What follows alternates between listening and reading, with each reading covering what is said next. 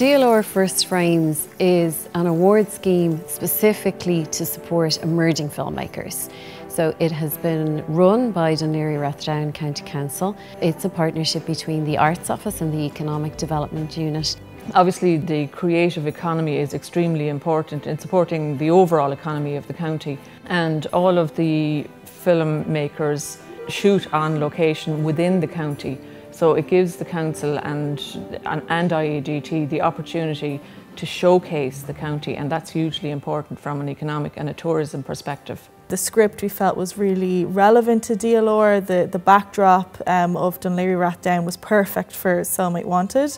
There's big towns, there's small towns, there's forests, there's everything is kind of encompassed in that. And I think this scheme really gets to show that off and gets to show people that Dún Laoghaire is more than just the seafront.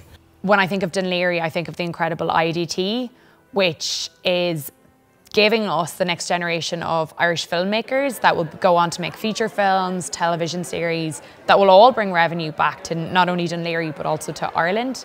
IADT and the National Film School are partners with Dún Laoghaire and the Arts Office in particular in administering and running DLR First Frames, and it's a really exciting and important partnership for us at IADT, but also I think a really fruitful partnership that allows us to work together to help fund these amazing films. Everything really worked out really well, and a lot of that was the funding, a lot of it was the support, Dún Laoghaire-Rathdown, the support that they gave us, but everything just seemed to work as well. Just getting the location, getting the right actors and get the crew and everything, it was yeah, Fallon's Place, yeah. It kind of legitimized ourselves as filmmakers.